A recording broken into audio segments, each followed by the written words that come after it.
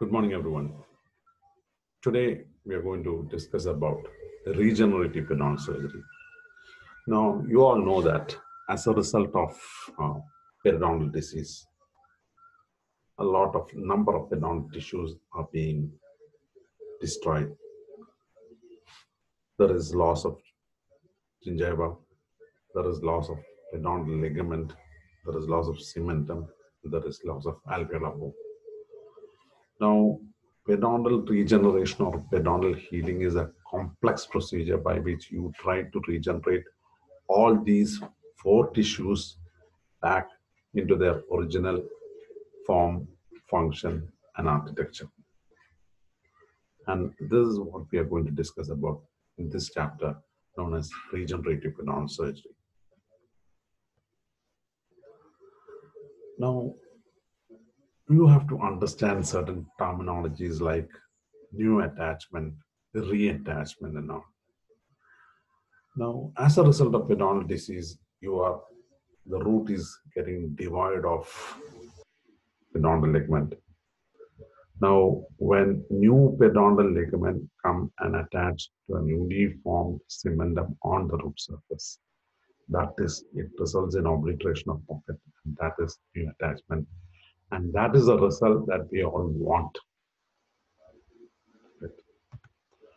But as a result of periodontal surgery, you may not always get this complete regeneration of all the tissues.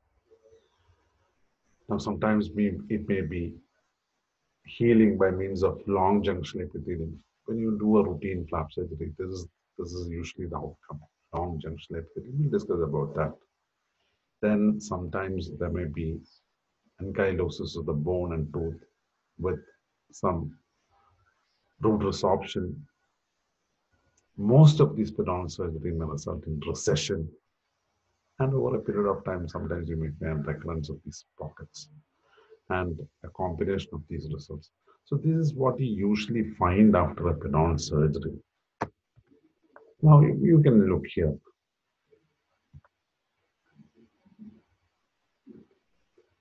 When you look here, you can see that you have a pocket here. Look, you have a deep periodontal pocket here. The bones that should have been here has gone down.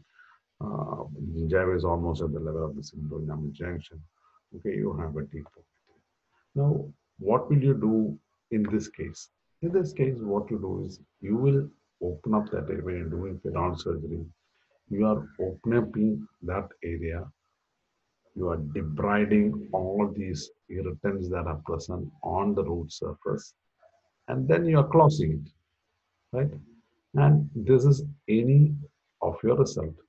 Now, if it is a new attachment of periodontal regeneration, this is what we actually need.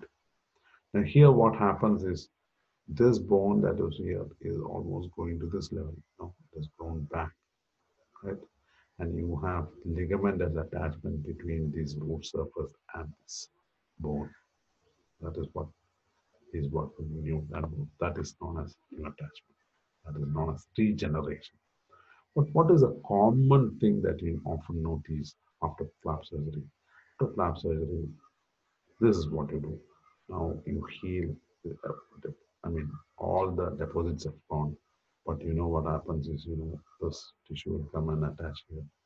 The pocket won't be there, but the bone is its original level. But I believe there is a soft tissue healing that has occurred over here. You can see that the epithelium, the junction epithelium is migrated all the way down here. And you have just a weak epithelial attachment. The problem with this is, whenever there is a mild inflammation here, this epithelial, you don't have a connective tissue attachment. You don't have a bone here. You don't have ligament and bone in between. That attachment is really firm, and it will prevent and give support at the same time. It will prevent future attachment loss. But here you have a long junction epithelium because the epithelium has got a high tendency for what do you say, that high turnover rate, so that it will tumble along the root surface and it will create long junction epithelium. But this is very weak. That is not what we want. We want this. Sometimes you have fusion of the bone and the tooth, which result as root resorption ankylosis that you all know. Or sometimes you may have the pockets may recur, like over a period of time. Sometimes even without deposits, it will come back to its original level. And along with that, you may find that the gingiva, which was present at this level of the signal and junction, sometimes in most of the cases would have descended to some of this level. So this is the outcome of normal uh, routine periodontal surgery that we do day to day.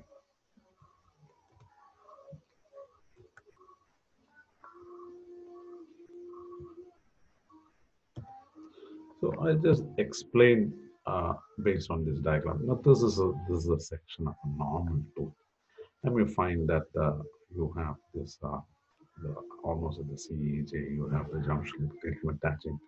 You have the alveolar bone almost to this level. The crest, then you have all the periodontal ligament fibers, everything, the gingiva, with no recession over here. Absolutely healthy gingiva. But when you look at the right side, if you compare with the left, and you can see that the bone from this level has gone down to this level, right? The gingiva has receded. There is loss of the periodontal ligament fibers also gone down. And you have on the root surface, you have a lot of deposits. This is what happens in periodontal disease. Now, when you do for this, what you do is usually to obliterate this pocket or treat the condition. You often do a procedure known as flap surgery. How do you do a flap surgery? How you just you put incisions over here, which we have already discussed about different types of incisions. Okay, you put incisions like this, and you open up this area and remove all the accretions that are present on the root surface. Debride that area very well, irrigate that area, and you close the flap. Now, when you close the flap, what happens? Okay, you have to close the flap. You have to dry it. Whatever I just told, everything has been done. Close the flap, and then you just close it like that. And it heals like this. And what is the problem here? The bone that is supposed to be at this level is at its original, at, it's at the disease level. And then you have, there is no ligament as attachment between the bone and the tooth. This is all remaining, what was there during disease is present after disease or after treatment also.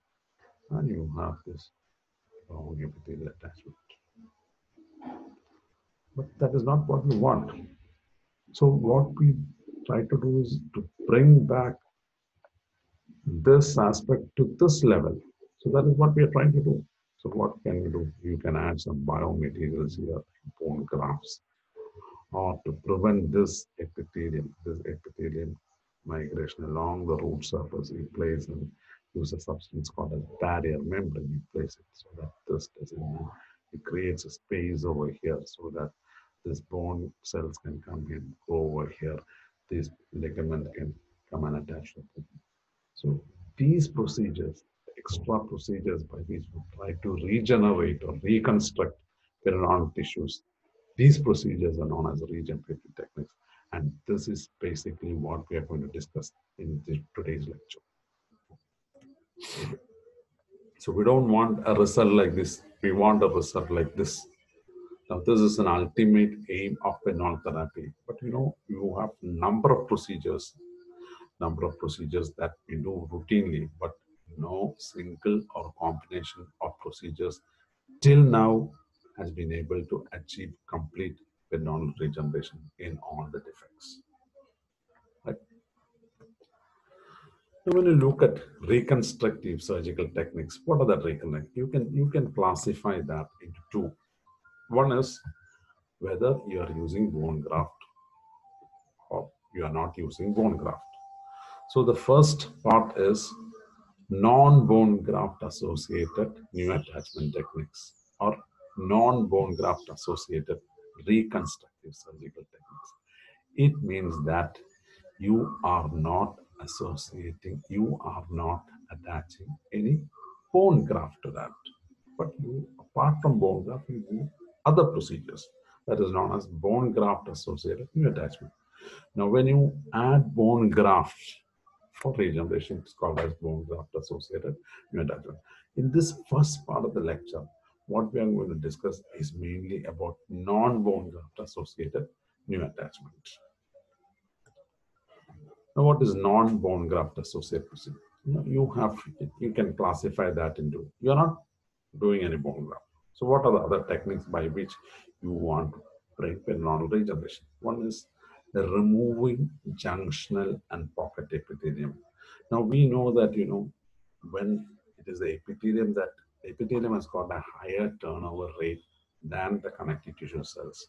So immediately after you replace a flap after periodontal surgery, now this epithelium will be attached, will be present on the surface of the bone, on the edges of the bone. This epithelium will start migrating along the root surface. So you try to, as far as possible, remove this junction and pocket epithelium. That is your first concept. Second is, you can prevent this migrating into the healing area. What are the steps by which you can prevent this migrating into the healing area? That is what we are going to discuss in this procedure. So first we are going to discuss about removal of junctional and pocket epithelium. How to remove junctional and pocket epithelium. So in this we have three techniques. So what you do is you are removing just this epithelium. What are the techniques by which you can remove epithelium?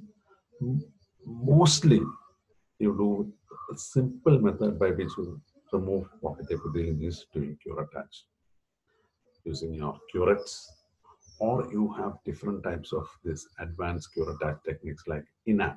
INAP is nothing but excisional new attachment techniques which we have discussed earlier. Then the undisplaced or a modified Widman flap, where the inner lining of the epithelium or the complete pocket is being removed. Or sometimes you can use chemicals. You apply chemicals so that these chemicals will destroy, or they, they will lyse the inner lining of the. But that is not being done nowadays. I mean, discuss about curettage and all, or gingivitis, we discuss about chemicals, and we told that, I mean, we discussed that these chemicals, you can't control the depth of penetration of these chemicals, and hence it is only of historical interest. Now, what are the methods by which you can prevent the epithelial migration? Now, when you close the flap, you have the epithelium immediately adjacent to the root. So this will start migrating along the root surface. That is one thing. So what are the different techniques by which you want to prevent this epithelium migration? One thing is, edges of the wound, the flap area itself, you try to remove maximum epithelium. And then what you can do is, these epithelium, this area where you have denuded the root surface, I mean, the flap of epithelium, that can be covered by means of a tissue that you take from the palate, that is a free gingival graft. So what happens is, you are delaying the formation of epithelium in that wound site. That is one thing. Second thing is, when you do a coronally advanced flap, coronally means from the bone margin of the healing area, you are moving the flap more coronally towards the crown of the tooth. So the epithelium has to travel more distance to reach the healing site. So you increase the area, the distance that the epithelium has to heal and come and interfere with the healing site. So that is a second technique. That is, you're placing it coronally advanced. And the third and the most important and the commonly employed technique is the guided tissue regeneration, or which is known as GTR. Now, this is a technique, this is a simple technique, but this is a technique. This is a topic that is very important, that is commonly asked. It can be asked as a short note for you, or it can be asked as a essay question. Now, what is GTR? GTR is, you are preventing the epithelium from migrating along the root surface, and you are creating a space there for the connective tissue cells from the periodontal ligament to come and occupy the space and form different cells that are needed for periodontal tissue regeneration. Now, these are based on studies by some pioneering individuals, pioneering researchers, Nyman, Linde, Gottlob, and Carrick. These are the four investigators. You have to by heart the name. You probably have to write this, and a question is being asked. Now, this whole concept is based on one thing. It means that only the periodontal ligament cells have got the capacity to regenerate all the tissues of the periodontium. Now, why only periodontal ligament has got neural crest cells? And these neural crest cells will come into the healing site and they will differentiate into different cells and form periodontal tissues there. I'll explain. So GTR means you just consists of placing barriers of different types to cover the bone and the periodontal ligament, and thus it temporarily separates from the gingival epithelium, and it prevents epithelial migration. How does it do so? Now, suppose this is a wound, you just consider this as a wound area. Now, this is the gingiva here. So you have reflected when you're doing a periodontal flap surgery, what you're doing, you are reflecting till this is a bone. You just forget about this now. This thing over here now. So what you have reflected this flap, you have reflected the gingiva totally here. Okay, and you have a small bony defect like this. Now this is the area where you have a lot of granulation tissue will be present. You on the root surface, a lot of calculus and other deposits will be there. So after you have reflected the flap, now this area, you will thoroughly clean this area and you will remove all the deposits that are present on the root surface. And in a normal case, what you do is you will cover this flap. You'll just put this flap and suture over here. And what will happen from the edges of this flap, you have the epithelium. The epithelium has got a high turnover rate than these connective tissue cells. So these epithelial cells will migrate fast along the root surface, and this will form a long junctional epithelial cells there. And once an epithelium is formed over here, now the connective tissue cells can't come and attach to this. So to prevent this, what we do is you place something called as a barrier membrane here. This is your barrier membrane. This is GTR. This is what we GTR. So what does it do? It prevents this epithelium from migrating along the root surface. It creates a space over here. Space maintenance is one function. So here you have this, the periodontal ligament has got stem cells. These stem cells will migrate into that area. They will differentiate fibroblasts to form collagen fibers. They will differentiate into cementoblasts to form cementum. They can differentiate into osteoblasts to form bone here. And you have also osteoblasts in surrounding bone also. That will also differentiate new osteoblasts. So you have new bone that is formed like this over here till here. And then after that, you will have different types of collagen fibers that is attaching between the bone and the tooth, between the bone and the tooth. So that is the aim of GTR or guided tissue regeneration, right? Now you have different membranes, different shaped membranes that are available depending upon different situations where we use this. So this is just a diagrammatic explanation of what we do in GTR. Now, sir, when you do what you do is if you have a pocket like this, you open up the flap and then you close it. When you close it, what happens? In normal healing, you just close the gingiva here. This epithelium will migrate along the root surface. Now you can see that the bone level and the fiber level will be at the exactly original position where it was seen before before we treated it. Now in GTR, what happens is, you are placing a barrier membrane like this. So this prevents the epithelium from migrating along the root surface. That is the best thing. And this, you can see that the bone is being formed and you have a ligament as in between these two. Wonderful.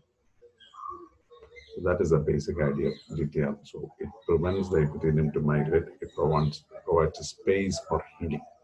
These are the two objectives of GTR. Now, you have different types of membranes that are available, GTR guided tissue regeneration membranes, and you can classify these membranes as resorbable and non-resorbable membrane.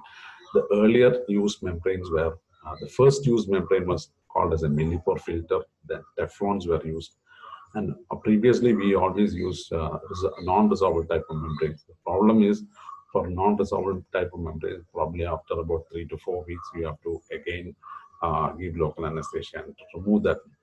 So that was more tedious. So now we started using different types of resorbable membranes, mostly collagen type of membranes. You know, there are an umpteen number of membranes that are available now that you just have to understand the the concept of these, the names of these.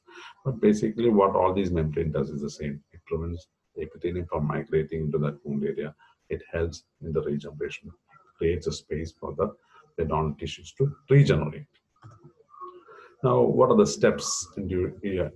Now, the steps are almost similar to that of your routine flap surgery.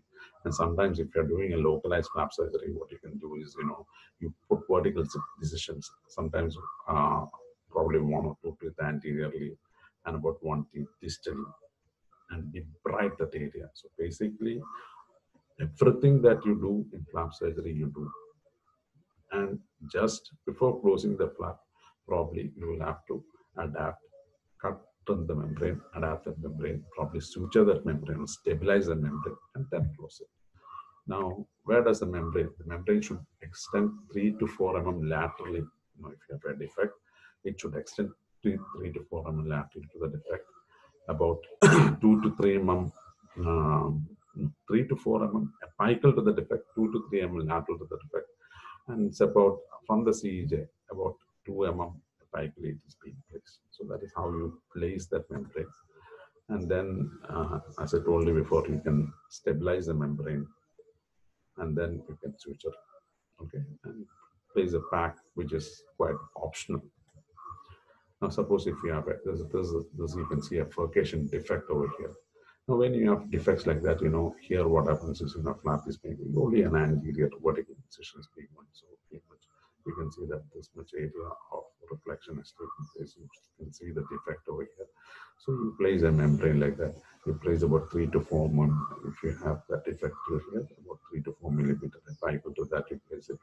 About 1 to 2 millimeter lateral to the defect, you place it, and almost at the CEJ, just beneath the CEJ, you place the membrane. This membrane has to be stabilized by means of a sling suture, and then you just close it. After you close it, just close it. Now, this is a resorbable type of, a non-resorbable type of membrane, that is why it shown that, you know, a second stage surgery was done. And so this membrane was taken out. Nowadays, we don't do it. Now, you can see this is one. You can see a huge vertical defect, as well as, you know, you can see a furcation defect over here. So this is seen in this is from Karanso. Now you can see that this is being filled with bone graft. So this is where we use multiple techniques, and then you place a membrane like this. This is a membrane. What does it place when you close the flap over here? This membrane will prevent the migration of this epithelium along the root surface. That's the basic information. You see that after re-entry, this is with the concern the patient, they have done re-entry after about 2 years, and then found that. Look at the defect here when you compare that, it's almost complete regeneration is occurred at all. You can see that reasonably good amount of them. This is not progress. That's what we want. Another case in which we can see a defect here, because being closed. So that is about GTR membrane. So basically, we were discussing about different techniques by which we want to prevent the migration of epithelium along the root surface. But again, we have other different techniques by which you can get some amount of regeneration. What are the other techniques without using bone graft? Second technique is the biomodification of root surface. It is known as root conditioning. Now, you know, as a result of periodontal pocket, you may find that a lot of microorganisms, a lot of calculus, plaque get embedded on the root surface. And plaque, calculus, everything primarily consists of microorganism. And what will the microorganism do? Microorganism will produce a lot of factors which get absorbed onto the cementum. The problem, the cementum is got, cementum is something like it's permeable. So the cementum absorbs these microbial factors. So while doing scaling, what you do, you remove all the calipers. But the outermost layer of cementum is really altered as a result of these microbial deposits. So this will be a hindrance for new attachment to take place. You got the point here? So basically, what we can do is we can do a root planing by which we can again remove most of the cementum. But after that, there will be a smear layer that is formed. So what you do is after scaling and root planing, you can apply certain chemicals to modify the root surface so that there is new attachment. So it favors regeneration. So that procedure is known as biomodification of root surface. Now, when you apply a chemical onto the root surface after scaling and root planing, what are the results that we achieve? We achieve a 4 millimeter deep demineralized zone with exposure of collagen fibers. Good. As a result of instrumentation, smear layer is formed on the root surface. That smear layer is removed and the dendritic tubules are exposed. Good. There are a lot of endotoxins, I told you before. Sometimes they may be present, absorbed onto the cementum that is being neutralized. Endotoxins and bacteria may be destroyed. And because these collagen fibers are exposed, there is early fibrin linkage. And this early fibrin linkage can actually prevent to an extent, the migration of epithelium along the root surface. So that is the basic idea of doing biomodification. So it removes the smear layer, it exposes the dendritic tubules, the collagen fibers are exposed, the bacteria and the bacterial deposits are being removed, and there is early fibrin linkage between the collagen fibers. So this help definitely promote regeneration. So that is the reason why we do biomodification. Now, what are the materials that we use? Commonly we use 4 materials. The first material that was tried was citric acid at a pH of 1. And the person who has done this, a lot of study on this is URIST. URIST. URIST is the investigator who has done a lot of studies on this. The second is fibronectin. It is a glycoprotein that is needed for fibroblasts to attach to a tooth. Tetracycline. Now you can take a capsule of tetracycline and you can just just wet it and use that using cotton pledgets, and you can use it as a root conditioning agent, and EDT at a percentage of 24%. So these are the different materials that we use. The steps are same. The steps are same for all the flap surgery. Okay, incision, debridement, and before suturing, what you do is after root planing, you know that the root is clean, debridement, everything is over. After that, you take whatever material is there on a cotton blanket, just burnish it well for about 2 to 5 minutes. Leave it there for another 2 to 3 minutes, and then what you can do is irrigate that area and then replace it. Before replacing, after root conditioning, you can place this ETM membranes. Sometimes we are going to discuss about bone graft. If you need, you can do root conditioning. After that, you can do bone graft. After that, you can do garret tissue membrane. Then you can close it. So you can combine all these techniques, but this is one procedure. Probably they will ask you as a short note too. So we discussed about ways by which we can prevent epithelium to migrate in the root surface. Second method we discussed is root biomodification. And the third is biologic mediators. Now, what do you understand by biologic mediators? It's always known as growth factors. Now, growth factors are factors which are produced in the local environment during wound healing. And these factors may regulate almost all the events of wound healing. Okay. They aid in the connective tissue migration, differentiation, proliferation, and synthesis of extracellular matrix.